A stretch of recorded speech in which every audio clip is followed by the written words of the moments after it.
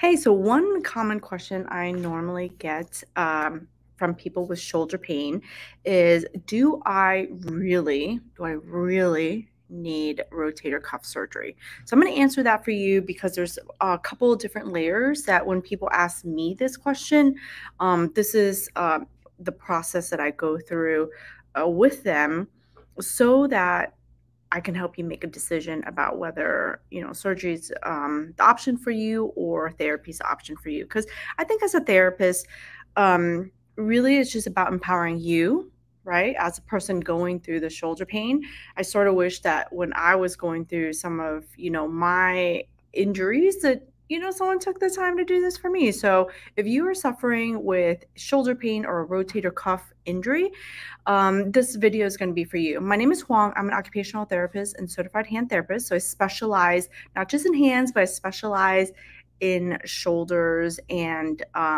so much more. But for this topic, shoulders. So do you really need a rotator cuff surgery?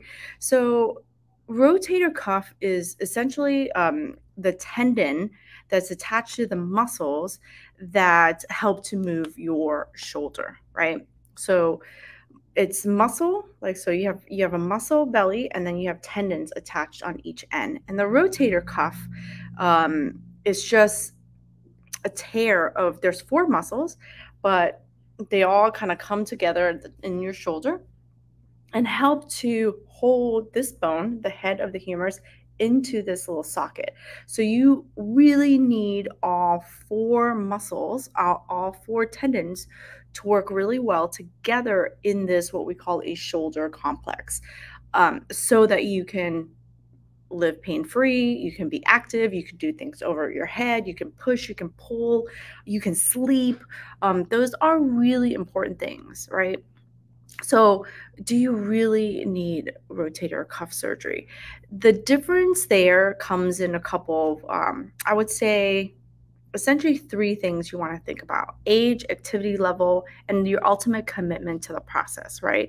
So, after the age of 40, there's tons of research on this to show that after the age of 40, we just have normal wear and tear of the tendons, especially a very particular tendon called the supraspinatus because of the way it sits. There is your scapula has this acromion. It's like this little hook, and the head of the humerus, this bone right here, a lot of times if it's not working well, it just keeps hitting. So bone and bone keep hitting, and over time there's some wear and tear of it. So you might have, after the age of 40, a lot of people have small little tears. So whether you need rotator cuff surgery or not depends on the severity of the tear.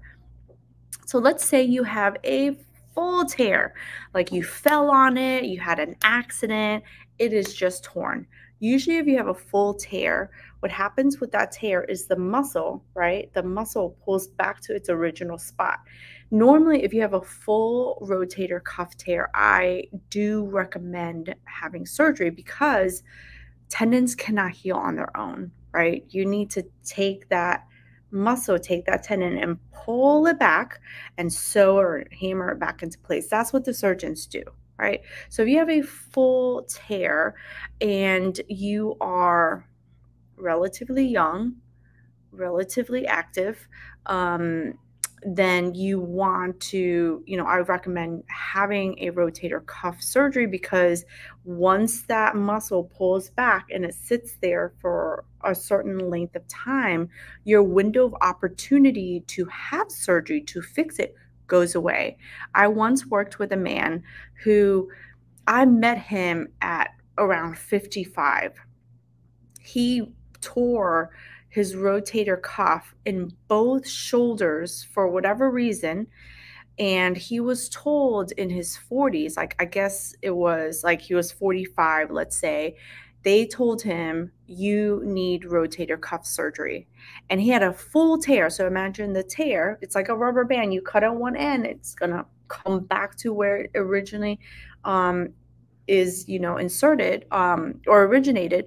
So it retracted back, and they recommended surgery for him at that time. And I don't think that anyone really fully explained, or maybe he just chose not to have surgery because he was scared, but he chose not to have surgery.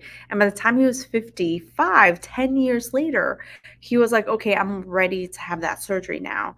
And now he's no longer a candidate. By the time I saw him, he had pain in both shoulders. He was really limited in what he could do.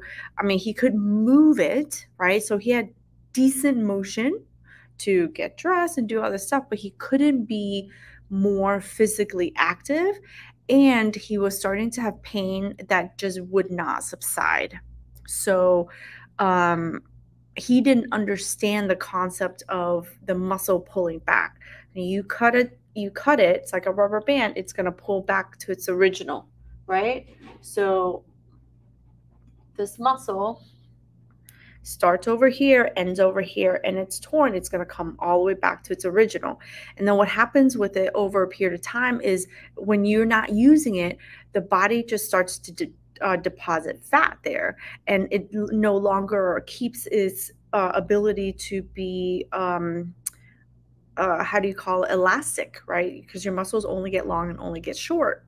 So he lost that ability, so he was no longer a candidate. So if you have a full rotator cuff tear, talk to your surgeon, talk to your therapist about what the surgery is like, the protocols, and we can go into that in another one. But majority of the time, people have what's called a partial tear, or you might have shoulder pain that's starting to cause a little tear, but you don't yet really fully have a tear. And so do you really need rotator cuff surgery? So if you don't have a full tear, then one of the first things to consider is what we call conservative treatment. Conservative treatment means, can I take care of this problem without having surgery? Can I take care of this problem without constantly having injections, right? And if you are, age, again, I'm in my 40s and I plan to live a really long time, God willing, and I want to feel healthy. I want to feel pain-free. I want to be very active. So, if you're in your 40s, 50s, and 60s, and even 70s, I had a patient who, she was in her 80s, and she was still playing golf, and she was able to fix her shoulder pain, and not need any surgery, right? And people kept telling her, like, oh, you're in your 80s, you should slow down, like, this is normal, you're aging. She goes, yeah, but just the other day I was still in my 80s and I was still playing golf. So that didn't make sense to her. So she was like, I knew I needed to do something. I just wasn't sure what it was I needed to do. So if age can be a component whether you need surgery or not, but the first line of action essentially is to try conservative treatment, and that means therapy. The right kind of therapy is the thing that's going to make the difference whether you can actually avoid surgery or not, right? The right kind of therapy, just not like any therapy. Your activity level. So usually determine someone's activity level. And I had one of my patients was in his 60s, he was 65. And he asked me this question: do I really need rotator cuff surgery? And based on the review of his MRI, based on his arm movement, and you don't even need the MRI, but he wanted to have it because he wanted to know for sure. So of course, what happens when you go and get an MRI? You get an MRI, the surgeon's going to say you need surgery, right? Because that's what MRIs do. They determine your need for surgery. So yep. They're like, you have a tear. We don't know how big the tear is, but you have a tear, which you're always going to end up finding in someone who's over 40. So they're like, yep, you need surgery. And he was like, I don't know he even had his surgery scheduled. And then he came to me and he was like, do I really need this? And I said, if you haven't really tried conservative therapy, then it's something to consider. So he's very active. He works in his yard. He's active with his children. Overall, just a really active guy, and he's 65. And ultimately, I was like, ultimately, what's your commitment to the process? You're right. Do you want to avoid it? So some people actually don't. Right? Some people don't.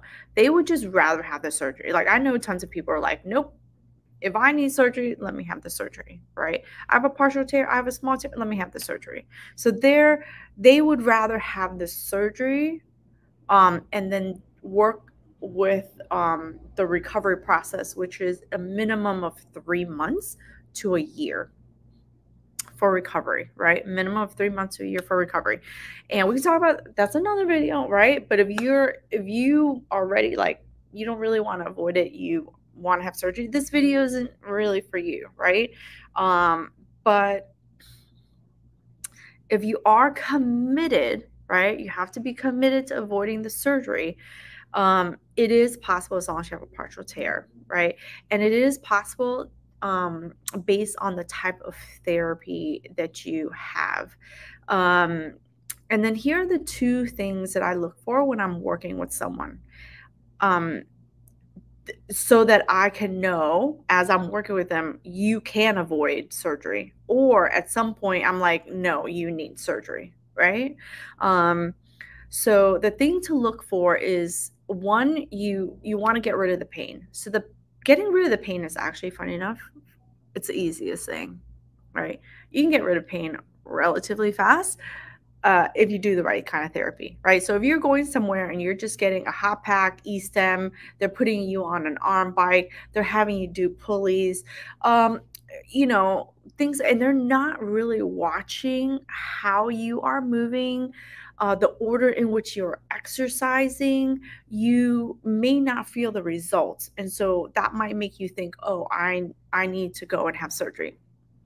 Done correctly, you're looking for two things. You're looking for week on week on week, a certain progress of reduced pain, right? So I usually tell my patients, based on the way I work, is within 3 to 4 weeks, we should have a solid answer, right? A solid answer if we can avoid it. I usually know if we're working together, if they're committed and finding the movements that work, I test against the movements at work, and you're actually doing the one or two things that I'm showing you. I usually see it like around 2 weeks, around 3 weeks, and then, we can progress from there. So one, it's, we can get rid of the pain. That's relatively easy.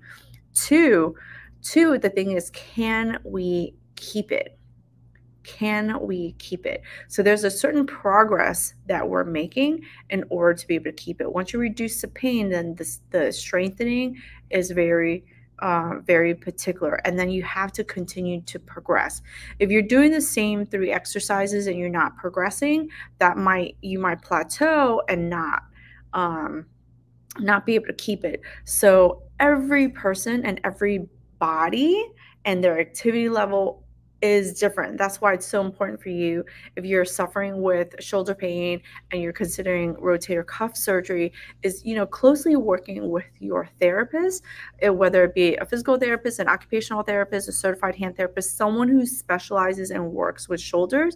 They're willing to spend the time to talk to you, to monitor how you're doing things, to give you the exercises in a particular order that's actually going to help you see progress. It's when you don't see any progress week on week on week and being able to keep it is when I would say, okay, we're able to get rid of the pain, but we're not able to keep it. So now you have to make the hard decision, because having surgery that is not like from an accident is a personal choice, right? Is a personal choice. Some people have health concerns and health issues, and they're just like, I don't want to have a surgery, right? So what are you willing to live with? Another thing that I do at my clinic, where, if you might be watching this, and if you're in Miami, we can help you.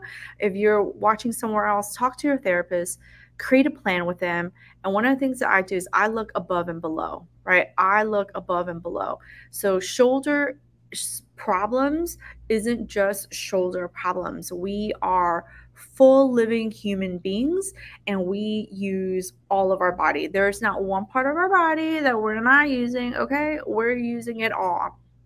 And the way you use your body impacts your recovery. So make sure you look above and below. I remember working with a woman way back in my early days where I didn't know how to do this. I'll be perfectly honest. It was very early on in my career. She had tried conservative therapy and she had an MRI and she had a very, very, very small tear. And the doctor didn't want to do the surgery. But after months and months of therapy, and she just could not get rid of the pain, he ultimately decided to go in and have the surgery. And she wanted to have the surgery. And she came to therapy. And we got her motion back. I mean, everything was good except for she still had that nagging little pain. And I'll tell you what, if your therapist is not looking above and below, you might not be getting the results, right? So with the shoulder, one of the most important things that we could do as therapists is look above and below. So above and below, or actually the shoulder is, the shoulder complex comprises of the clavicle as well, the shoulder blade, and then this humerus, right? But this whole complex then now sits on your thoracic spine. And we have 12 of those bones, right? So we got to look at how is the bones of your thorax essentially moving, right? And then we have to look at your cervical spine. Your cervical spine encompasses 7 of those bones. So you want to always see 7. And we want to make sure we're looking and saying, are they moving well? Right? And the muscles, this is how I teach my students. But the muscles that help us to move our shoulder pain-free, right? We have huge expansive muscles in the front.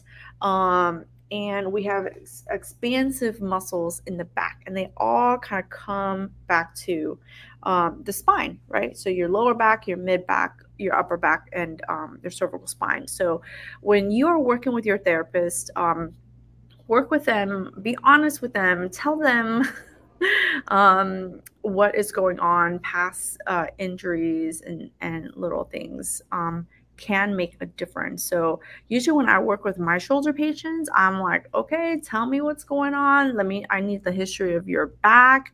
I need, history of your neck, because all of these things make a really big difference in overall getting great results for your shoulder, right?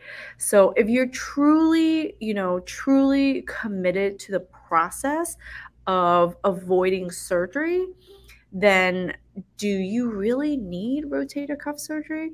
I would give yourself, this is what I tell, my friends, my family, and my patients, give yourself the ultimate chance, right? Give yourself the ultimate chance of trying to avoid it. When you can confidently sit there and say, I have done my best and it has not helped, and I'm young, I want to be active, and I'm committed to the process, and I committed to the process, then you can feel really confident about your decision to have surgery and not feel any regret, right? And it helps to reduce some of your fear and self-doubt about, like, do I really need it? So that's what I say. The majority of the patients we work with, majority of them were able to help avoid rotator cuff surgery. Majority of them were able to avoid having injections, right? There's a small percentage of people who need rotator cuff surgery. They're the ones who fall. They're the ones who've had like chronic issues over a period of time that they didn't deal with for a really long time, and their joint might be really messy inside. But like I said, one of my other patients, he just waited 10 years, and then he would just, kind of not a candidate for rotator cuff surgery. So I would encourage you, if you are suffering from shoulder pain and you think it is a rotator cuff injury, you can come and go talk to your therapist that you trust. If you're in the local Miami area, my name is Huang Tran. I have a therapy clinic in Doral. It's called Hands On Therapy Services. I'll include the links below so that you can go check it out. We have some free guides that talk about, what are some of the things that you can do, what are some of the things that you should avoid. And I invite you to come and talk to our specialists and see, are you a candidate for our type of therapy services? And can you really fully avoid rotator cuff surgery? We've been able to help hundreds of people avoid it. So all it does is it starts with a conversation. All right. So let me know if this video has helped you, and